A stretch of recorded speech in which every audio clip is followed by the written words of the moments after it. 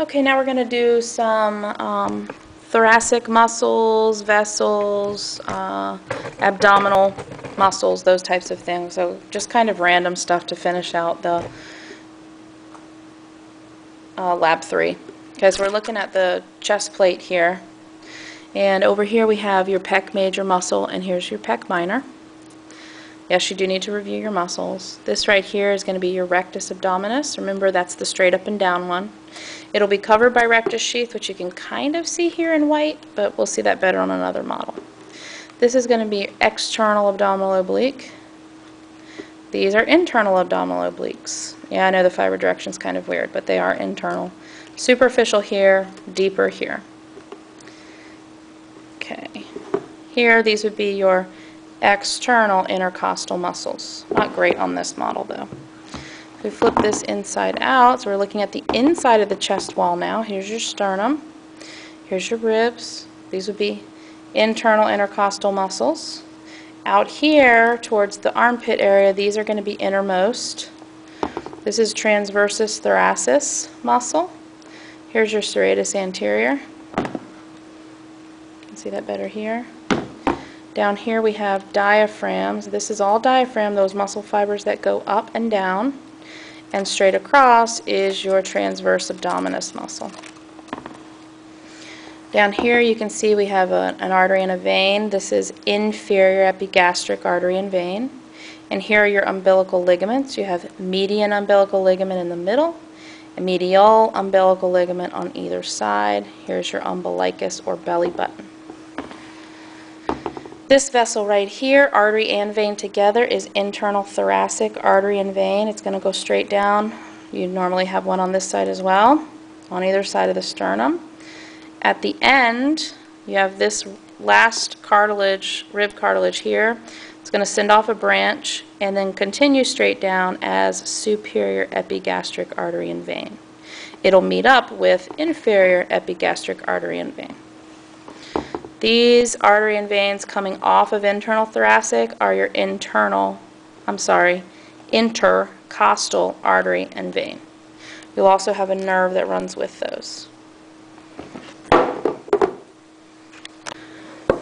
Just a couple more muscles on here, same stuff. This is pectoralis major, minor would be underneath. Down here with the ribs, you can see some of your muscles pretty nicely. These are serratus anterior. This is external abdominal oblique. These are external intercostals, and these are internal intercostals.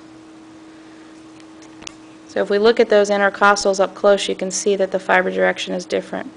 External, hands in pockets. Internal, opposite.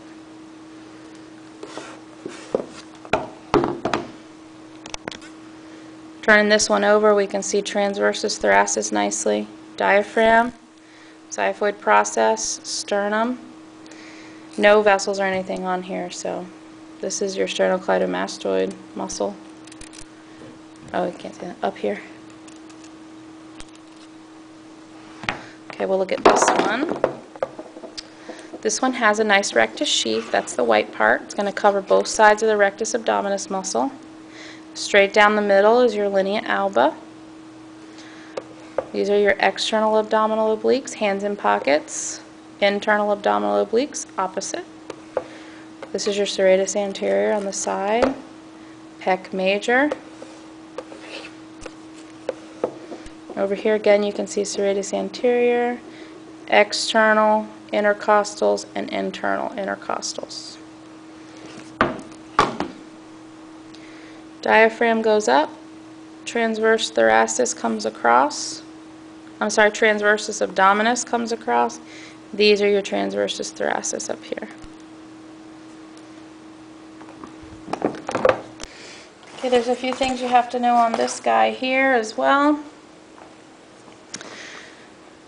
Right here we have our brachial plexus, and we'll go over that in more depth when I do a video on the arm. But these muscles here are your scalene. So this is anterior scaling in front of brachial plexus, and this is middle scaling, and then posterior would be behind middle. This is your sternocleidomastoid muscle. This nerve sitting on top of anterior scalene is phrenic. That's a landmark for phrenic nerve. Okay, you also have your spinal accessory nerve, which is cranial nerve 11 coming out of your spinal cord. That's going to innervate trapezius and sternocleidomastoid muscle. Down here at the ribs, we can see sympathetic chain, part of your mediastinum. You've also got your intercostal nerves. Artery and veins run with those, they're just not on this model. Here you can actually see your innermost intercostal, and the way to find those is to follow these intercostal nerves out, or arteries and veins if you have them. Follow them out, and when they disappear under a layer of muscles, that top layer of muscle is innermost intercostal. The nerve continues, but it's covered by muscle. Underneath these nerves on this model are external intercostals. You will never see external, internal, and innermost on the same model. You will either see innermost and external on the back, so this is posterior body wall, or you will see innermost and internal on a front, an anterior body wall. So if I was looking at an area near the sternum from the inside, I would have innermost intercostal and internal intercostal. I know that's a little confusing. And then you can see your subcostal nerve here. We don't have a model with artery and vein, but it's going to be under the last rib, which is here. So here's rib 12, subcostal nerve. You can't call it intercostal because it can't be between another rib if it's under the last one. And I think for now that's all on this model.